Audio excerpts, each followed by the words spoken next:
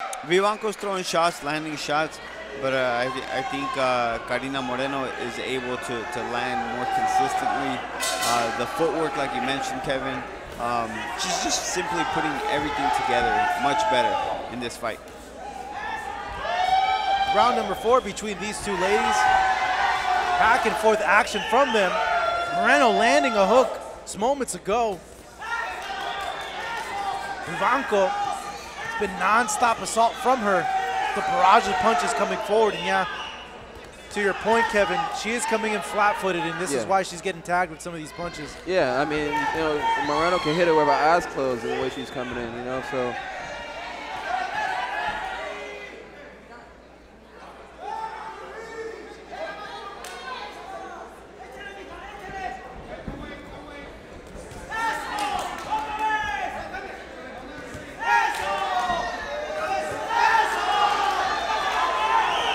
Crowd making their voices heard every time. Oh, that was a good left hook by Vivanco just now.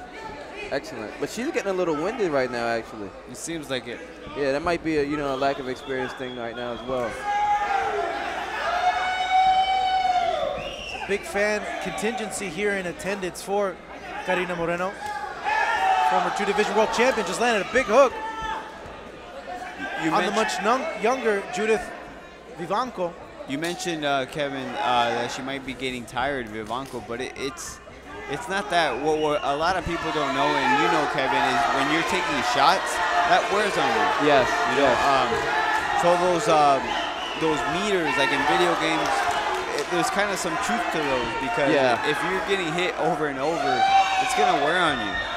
Yeah, I totally agree. And you know what? To add to that, Moreno, the way she's moving and she's slipping out, and then the Vivanco has to find her again, and you know, all of that definitely is taken away from my energy. Wow. Both these ladies just exchanging a flurry of punches. What a round there. This is an amazing job. This is a great, you know, from a style standpoint and a technical standpoint, this is probably the best fight of the night, to be honest.